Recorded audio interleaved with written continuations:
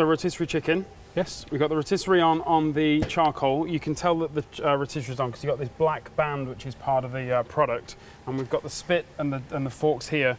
We're going to do 2 chickens, and we've got some spices. We're going to make up a simple spice rub for this. And you were saying that actually, while I'm getting on with this, you were just saying that you encourage your staff. Yeah, when customers come in and they want to get into barbecuing for the first time, one of the dishes we tell them to try first is a simple roast chicken. Most people know how to cook it, but try it on a barbecue because they'll then see the difference. They know they do Sunday roast regularly, so they know what it tastes like out their oven. Try it on the barbecue and then they'll see the difference. And most people will come back to us and say, I did the roast chicken as you suggested, I'm never doing it in the oven again. Yeah. Total difference. Yeah. Before I mix these all together, I just got some dry spice on here, just making up a dry rub, and then we're going to add some oil to help it all stick to the chickens. Got some ground coriander, ground cumin, some paprika, oregano, fennel, and soft brown sugar, salt, and we'll add some pepper. And I've just put enough to kind of coat the 2 chickens, as much as I think each will need. So we just put that on, mix that all together. And then if you want to add some oil to that, we'll make up a little paste. The oil just helps everything stick to the chicken. And then the sugar in there is going to help to provide a little crust. Let's put some more on there. There we go. The sugar will provide a crust as the chickens heat up. It will, right, so that's looking about fine. So we'll take half of that. We'll put that on this one. If I can get a little bit more oil over here as well. I'll go behind you. Yeah, so just drizzle that on. And this is just going to help the oil, the skin to crisp up as well. So we'll just work this around. Make sure we get into those wings and all the way around the back of those legs. We're just going to put the truss back on. This is going to help the chicken just to stay nice and compact while it's on the barbecue.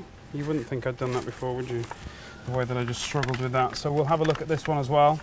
So do you want to talk through how we've set up the barbecue while I just finish these off? So the charcoal in the barbecue, I don't know if you want to come in there, we've got it set for indirect cooking. We've set the rotisserie, so the rotisserie is going to go across the middle of both these. The charcoal sat there, we've got it nice, and it's at a steady temperature of 200 degrees centigrade. 180 to 200, it's a good steady temperature for rotisserie, isn't it, or for roasting in general. So while you're at the barbecue, do you want to just take that tray? Yep. And it's always a good idea to pop a tray. Pop the tray in between the coals like so. Yeah, in between the coals underneath, just so that any juices that drip down while the meats are roasting can just they can be captured, and you can add those to your gravy. So the spike end is going to go into the motor on the side of the rotisserie unit. So we just thread that through the chickens all the way through like so. And then this is done up. So we just undo this thumb screw. There we go, that goes in there.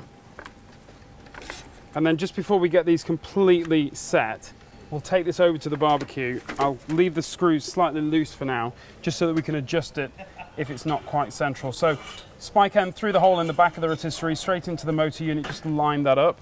Make sure that that's sitting nice and evenly. Squish our two, not squish, but just make sure that they're nice and snugly together so that they help each other go round. While you've got chicken-free hands, if you turn that motor on, we'll put the lid on. See, that's rotating around the juices within the chicken. You don't need a rotisserie to roast on your barbecue, but the advantage of a rotisserie is that all those juices just self-baked, don't they? Yes. Whether it's lamb, beef, chicken, pork, venison, whatever it is, they're just going to help all those juices roll around inside that chicken, stay nice and juicy. How long do you normally cook yours for? Hour and 15 minutes normally. Yeah, I'd go with that. Yeah. Cooks a little bit quicker just because when you put food onto a tray in the oven, after about half an hour, if you lift that chicken up, the underside's going to be raw. So by the fact that we haven't got the chickens on a tray, there's air all the way around that food, it's going to cook quicker. So if your normal guide for a chicken is say 20 minutes a pound plus 20 minutes, I would go with that 20 minutes a pound. We've got a digital temperature probe that we're going to use to just make sure that it's safely cooked. Yeah. And then that extra 20 minutes is just to give us a bit of leeway if we need it, but we may not need it because normally on a barbecue, roasts do cook quicker. And also they're juicier because your barbecue sits outside, draws in dampness from the air. It's generally damper outside the home than it is inside the kitchen. So your barbecue draws in that damp air, and that's the main reason, or one of the main reasons, why your food, when you roast it and cook it on the barbecue, it's going to be so much more juicy than it would be if it was in the kitchen. So we'll come back. They're 1.5 kilo chickens. So we'll come back in about an hour and 10 minutes, and we'll have a check. And you can always pop the lid down and let them carry on cooking, but we'll just give them a check and we'll see how they're getting on then. Okay, so we've given the chickens a good hour and a half. Yep. Should we check the temperature on them? Absolutely. All right, if I lift the lid, there's a probe. There we go, thank you. So we'll just clean the Turn the power off. So if we check this one here, actually we're just going to check all of them anyway. Make sure the probe's on, helps generally. So the temperature we're looking for here is 75. That is just bang on the nose, 75.1. Check the breasts, check the legs as well. So 77 for that one. Let's just check that one as well, 76. And we'll check the breasts back here as well, 75.1, good to go. So we'll get those off. We'll let them have a rest. Temperature probe, really, really simple but effective bit of kit. People talk about not cooking chicken from raw on their barbecue, and it's for no good reason.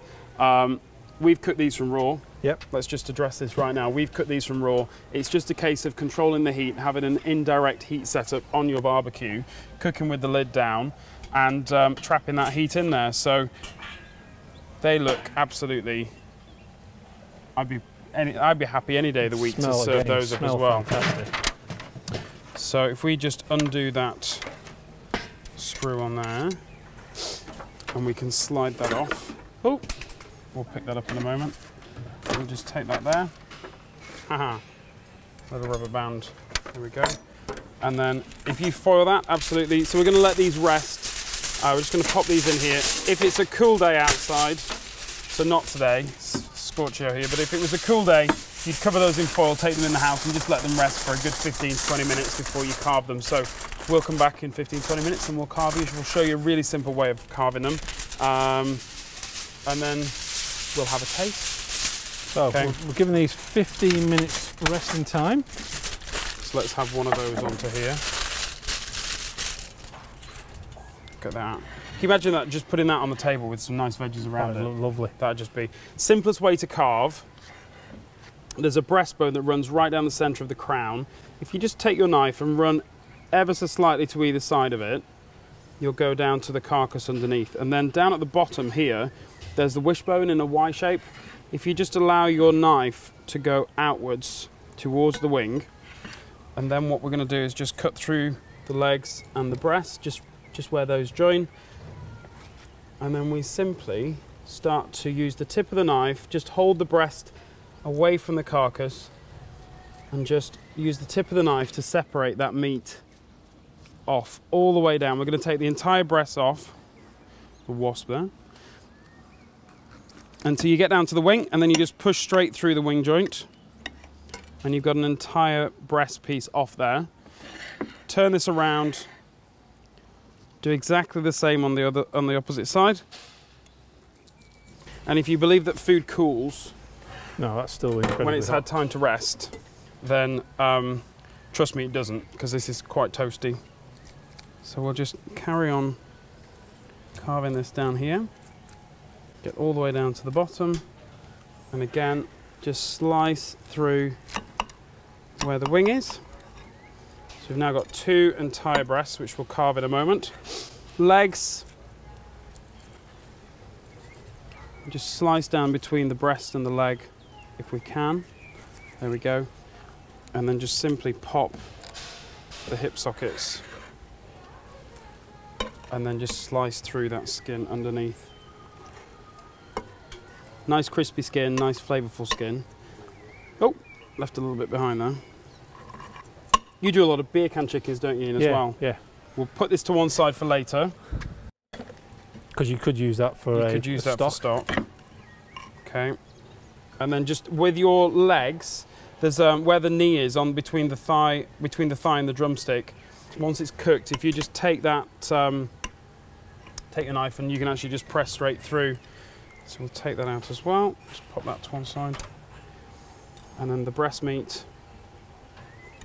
The one thing when you're cooking a chicken on a barbecue that will surprise most people that've never ever cooked a whole chicken on a barbecue is just how much juicier the chicken is compared to when you cook it in your kitchen oven. Absolutely, absolutely. So if I just point those up there, I think we might be able to get a close-up on that cross-section of the chicken breast there. But that is just a very juicy bit of chicken. We should actually have a taste, shouldn't we? Should really. I think that's only fair. So if I move that to one side, and then if we just,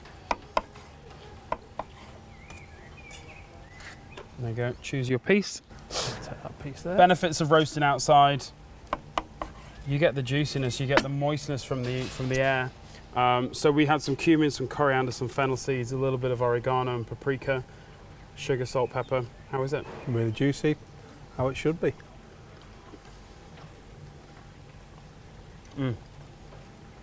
That is so good. The wings will be nice and crispy. Oh, I just got a fennel seed. Amazing, love it. Oh, the temperature probe. Make sure that your food's cooked, but also make sure that it's not overcooked. Once it's at 75, it comes off. You should also remember to check 3 or 4 places on the chicken. Check all 4 points on the chicken. Make sure that both legs, both breasts are cooked as well to 75 degrees or higher. And as soon as it's over 75, it comes off the barbecue. So let it rest, carve it up, serve it with some nice roasties. Best way to cook a roast chicken on your barbecue. More tips. For more hints and tips on barbecuing food, visit the barbecue shop here at Hayes Garden World or our website hayesgardenworld.co.uk, and we'll be more than happy to teach you how to cook these dishes yourself.